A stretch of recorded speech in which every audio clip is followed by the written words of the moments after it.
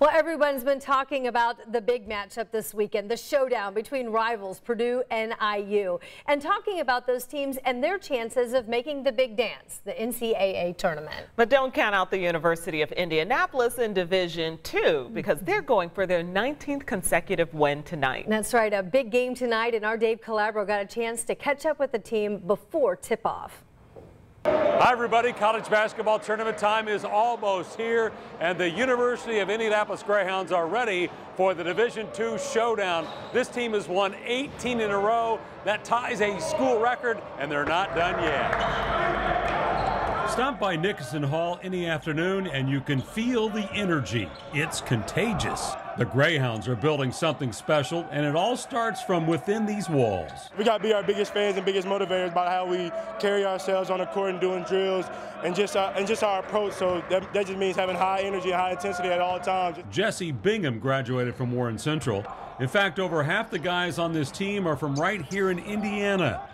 This group has won 18 consecutive games, on the cusp of setting a new school record. We've all been playing against each other since pretty much middle school, whether that be high school or AAU basketball. So it's fun just for us to be able to come to UIndy and get on the same page and play together in a lot of camaraderie.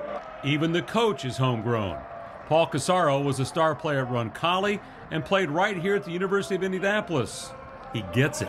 Indiana's a basketball state. Indianapolis, the capital of, in my opinion, the best basketball state in the country. And, you know, successful kids in Indiana basketball are going to be successful at our level. Now, we'll still go outside and fill the pieces that we need, whether it's nationally or internationally, and we've done that as well. But our base is always going to be from our backyard.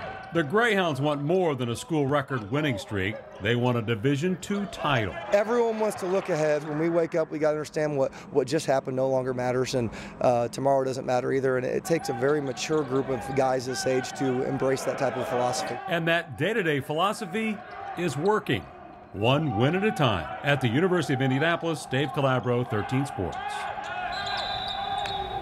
All right, Dave, thanks so much. We wish them well tonight as they head into action. In the meantime, hope you get a little chance to get outside because while the temperature has been dropping, it's still a beautiful Thursday night. This was Drone Cam 13 Love it. This morning at sunrise. That's the White River, right? Oh, coming into downtown. It looks like it. Oh my gosh, just spectacular.